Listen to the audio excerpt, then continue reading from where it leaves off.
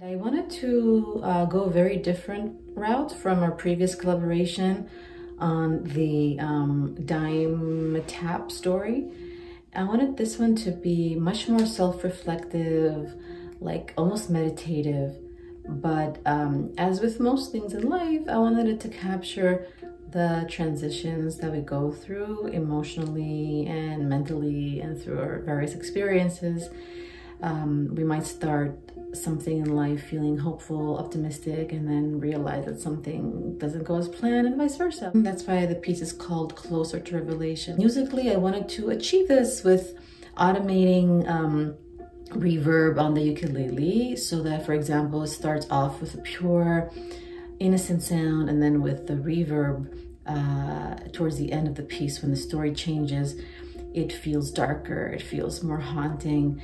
And I also start off with lighter sounding instruments, and then as it progresses, it adds more bass tones and darker, thicker sound. As you'll hear from Janet, the piece came to life through her story and through Alexandra's narrating. So enjoy. So Olga shared the musical track with me, and I listened to it a few times, and then she shared the title of her piece, which is Revelation. So based on that and kind of responding to the memories that pop up for me when I listen to that kind of music, it's a very haunting piece. It seems to be asking a question, and what came up for me was a very emotional revelation in my life is when I found out that I was pregnant for the first time. So I wrote about that, and then several events that followed in short order that made me feel uncertain and confused, which is kind of what I thought went pretty well with the tone of Olga's piece.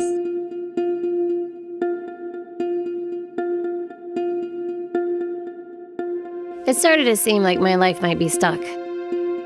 After 11 months of trying, I had not yet gotten pregnant. Doctors had shot blue radioactive materials into my reproductive system to ensure nothing was blocking ovulation or implantation. They found nothing, so I would have to keep trying. I resolved to document new sensations in my body that might indicate early pregnancy. I did so with an assiduous zeal reserved for nerds and tryhards, both of which I am. A month later, my husband and I traveled to Florida to be with his family for Thanksgiving.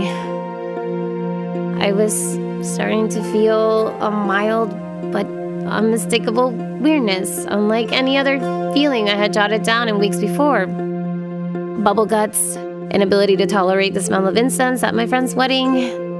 So I peed on a test strip, set a timer, and waited with my husband in the bedroom furthest from where my in-laws were sitting.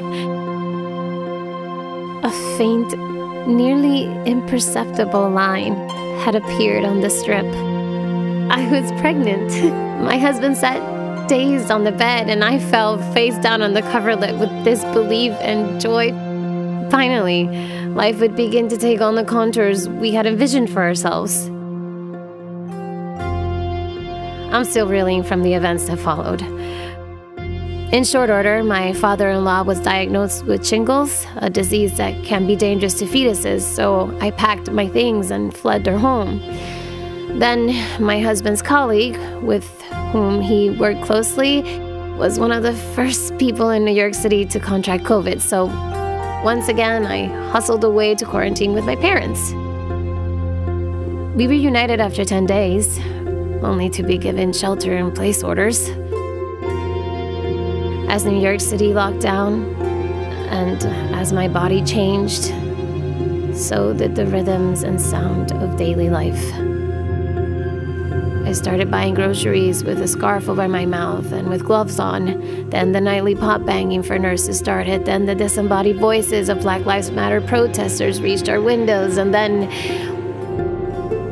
my best friend died of cancer. And we were left to grieve the unfathomable loss in online spaces. When my daughter arrived 2 months later, I was no longer stuck in that old place.